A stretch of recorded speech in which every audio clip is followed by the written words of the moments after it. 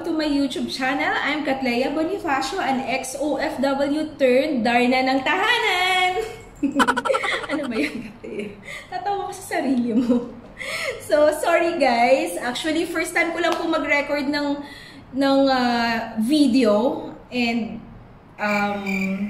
hindi ko po talaga alam. Medyo nahihiya pa po ako. Pero talaga nasa bucket list ko po na mag-try mag-vlog.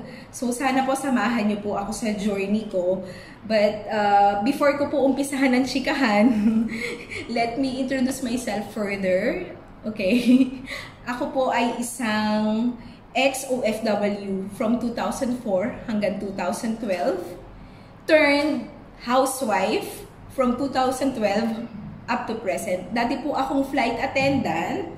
And after po kaming magka-baby ng asawa ko, is napag-desisyonan po namin mag-asawa na mag-quit po ako sa trabaho para po makafocus po sa mga anak namin. Okay, so bakit po ako gumagawa ng vlog? Kung ano po bang content na makikita nyo sa aking mga vlog? Actually, nung nag-iisip po ako kung ano nga bang pwede kong i-vlog, ang dami ko pong ideas kasi gusto ko pong i-share sa inyo kung ano po yung mga real talk about being a housewife, being a mom, yung real talk about, since dati rin naman po akong OFW, I can also share my OFW stories.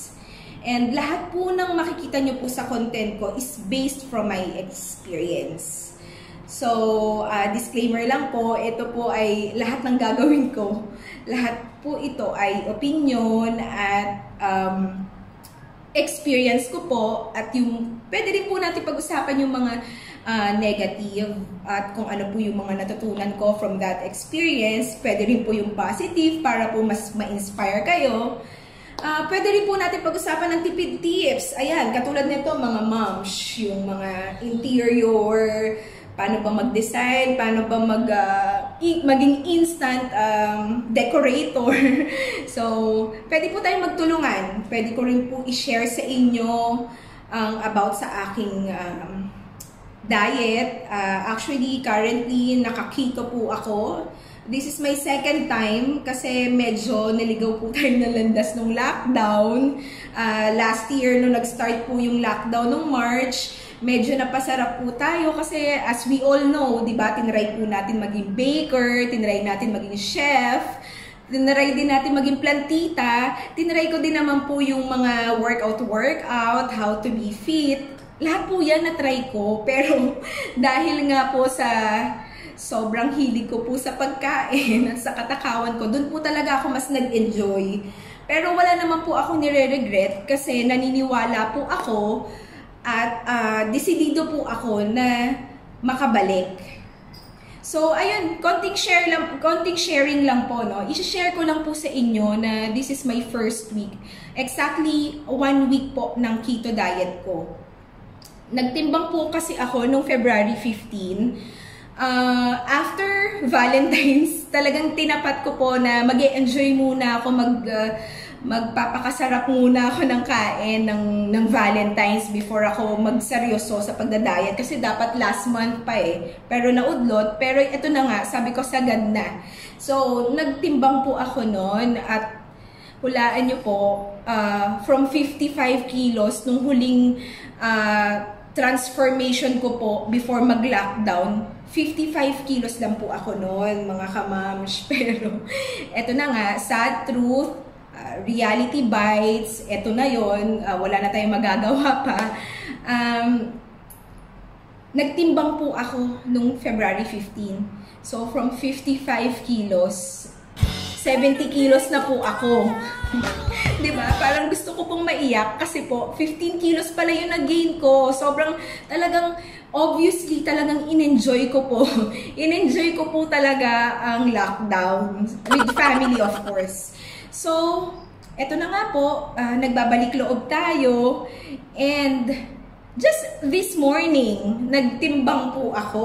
Kasi gusto ko naman pong makita at magkaroon naman po ng konting motivation kung meron bang nangyayari sa mga pinagagagawa ko. Kasi nga po talaga naka-strict keto ako, at the same time naka-intermittent fasting din po ako. Pwede rin po natin yan i-share, pag-usapan sa next vlog ko po. So, this morning, sobrang saya ko po kasi from 70 kilos noong February 15, in 7 days, after a week, hulaan niyo po kung ilan na lang ang aking timbang. So, natuwa-tuwa po ako from 70 kilos. 65 na lang po ako ngayon. Imagine, in just span of 7 days, 5 kilos po ang nawala sa akin. Wow. So, diba, nothing is really impossible. Kaya ang dami ko po talagang naiisip sa utak ko na gusto ko pong i-share sa inyo, mga momshies. Gusto ko lang po na i-inspire din kayo, not to offend anyone. Gusto ko lang po maka-inspire ng ibang nanay or ibang, kahit hindi nanay, kahit mga, sabi ko nga, kahit mga millennials, kasi ang tita nyo, mahilig din naman sa mga pang-millennials na mga bagay-bagay, katulad ng fashion. So, yun nga po, sabi nga nila, hindi naman porke housewife ka, is kailangan mong pabayaan yung sarili mo. So,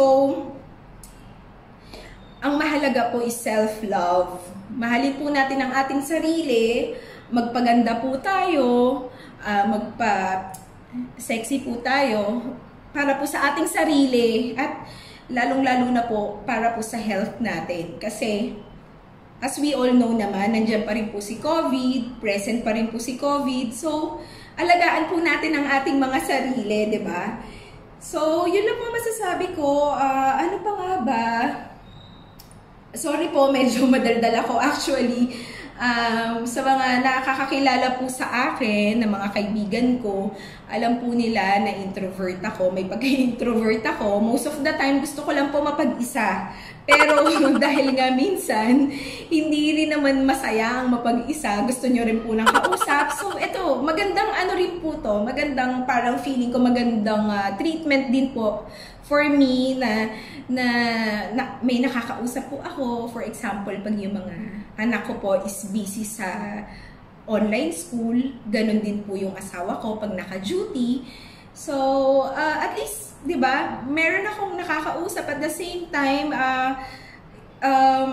nai-inspire, hopefully. Pero open din po ako sa mga suggestions, comments, and opinions ng netizens. Ano bang tawag doon? So, yun. Guys, please support me. And, hopefully, mag-enjoy po kayo sa mga susunod ko pong content. And, before I end this video, please don't forget to hit the like and subscribe button. And also, press the notification bell para po ma-notify kayo sa mga upcoming videos ko po. Maraming salamat po. Before I end this, ay totoo na po talaga. Always remember, mga ka-moms, mga kumare, mga ano pa ba tawag dyan? Kamudra-bells, okay? We are all amazing and we are all beautiful in our own ways. Okay, yun na po. God bless you all, and thank you so much for watching. Bye!